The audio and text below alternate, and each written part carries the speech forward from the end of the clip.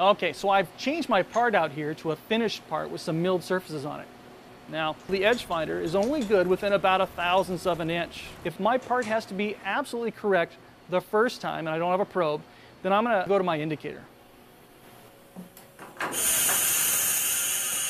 I'm going to jog down and I'm going to indicate that left edge of the part from both the left side and from the right side.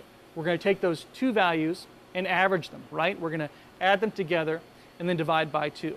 So, indicating the left side of my part, pretty straightforward. I just bring down my indicator and sweep it. But how do I get to the right edge of that part? It's not possible. So, we can grab a 1, 2, 3 block, set it up against the side of our part, and sweep that for the right side. But here's the trick. Find a nice flat ground insert, like the one I've got here.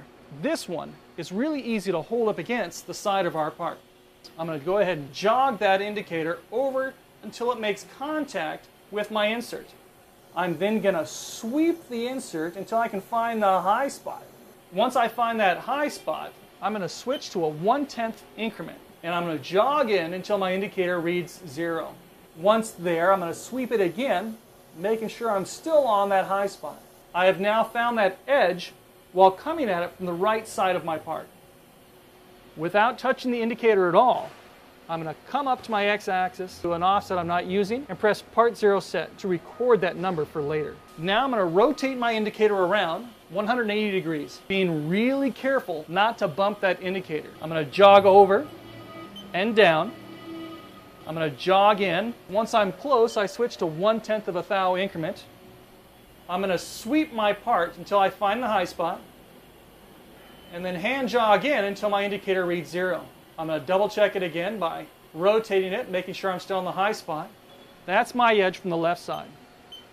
So I now have 2 values on my offset page. I'm going to add those 2 values together and divide by 2. That new value is the machine coordinate position directly above the edge of my part, my G54X value. I'm going to go ahead and sweep the y-axis edge now. Okay, now we've set our work offset, right, X and Y, but just like before, we need to check to make sure we didn't goof something up. We're going to switch to some pointy tool like a chamfer tool or a drill. I'm going to command G54, G0, G90, X0, Y0. I'm going to press cycle start. I'm going to jog down and see how things look. That looks really good. Okay, so at least visually, right, we know we're in the right spot. Okay, this brings us to the final tool we're going to show you today. Our Heimer 3D sensor. This indicator works in all directions, X, Y, and Z, and we're going to use it instead of an edge finder today.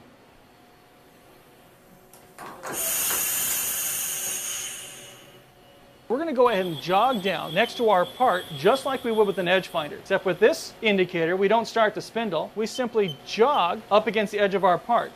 Now as I move sideways, you'll see that my indicator starts to move, both the small and the large needle. Keep going until both needles land on the 0. I'm switching to 0.0001, a little finer adjustment, and that's it. So right now, you can see that the indicator tip is actually bent sideways, because what's happened is this indicator was already calibrated to put the center line of our spindle right above our edge of our part when both those large and small dials read 0. It's compensating for the ball at the end of that stylus.